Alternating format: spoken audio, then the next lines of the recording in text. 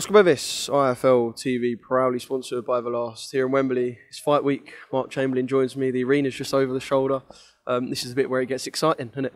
Yeah, definitely. Obviously, that was the first bit out of the way. Press conference, weigh-in tomorrow, and then Saturday is fight day. So, yeah, it's probably the best part of the whole camp, really, fight week. You're one of them fighters who, when it gets to this week, all right, you know you've got to do all this stuff because people are interested to hear what you've got to say. But I know a lot of fighters just say, mate, I'd fight now. I'd literally fight in a second. Yeah, I mean, I could fight tonight, no problem. But obviously, you've got to take it step by step and do what we got to do first. But yeah, I'm always up for things like this. Let's talk about the timeline of how this fight came about. Obviously, I think when the show was announced, he was fighting Sam Noakes, Marc Vidal. And then you said to me just a minute ago off camera, you got the call about 5 weeks ago. So just kind of timeline for us how we got to where we are now. Basically, yeah, about 5 weeks ago, basically, I was training in the gym anyway. I had been for weeks and weeks before. So I was ticking over, waiting to get a date for July, August. I think they said August. So we was getting ready for that. And then a phone call come in that this fight was available for us. They said, do we want it?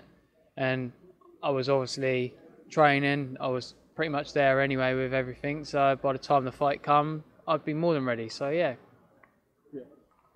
Is this kind of a show of belief as well? Because it's all good and well Frank saying in press conferences and to the media, oh, we believe in Marc Chamberlain. I think he said up there, you're one of the gems at Queensberry. It's all good and well him saying that, but actually putting you in this fight for your first title, is that the little show of belief in yourself?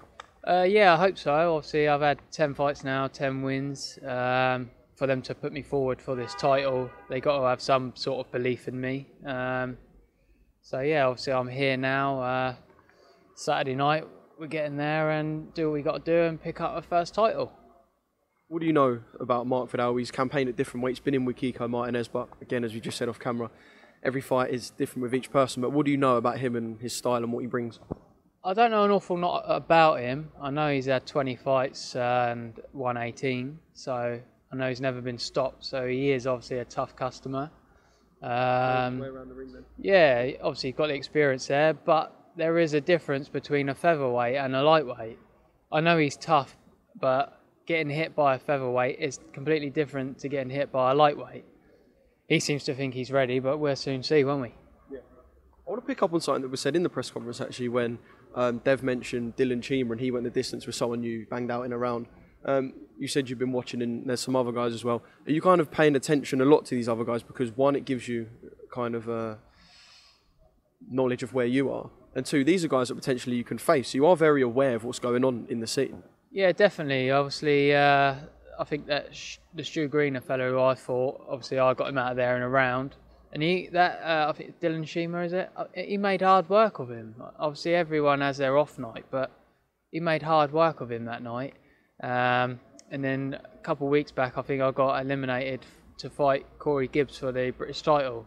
That's a fight I'd take straight away. I've watched that as well, and no disrespect. Obviously, I've got respect for everyone that gets in the ring, but I truly believe I'm levels above both of them. So yeah, if the fights get offered to me, then I will take them without a shadow of doubt. But at the minute, I'm focused on Saturday night, get through Marc Vidal, pick my title up, and then we'll see what happens from there.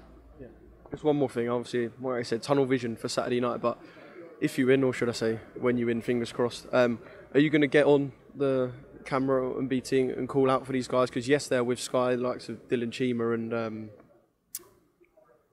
lost my plot, Cori Gibbs. Yeah, but you're on BT Sport, you're on a big platform. Are you going to get in front of the camera and say, look, I want these guys and I want them now? And you'll have something to bring with the title.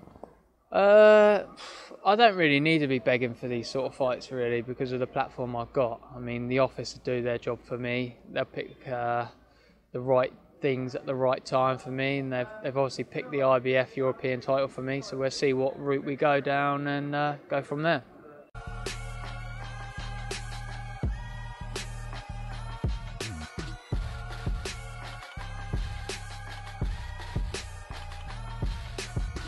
Download the Everlast Fitness app and find your greatness within.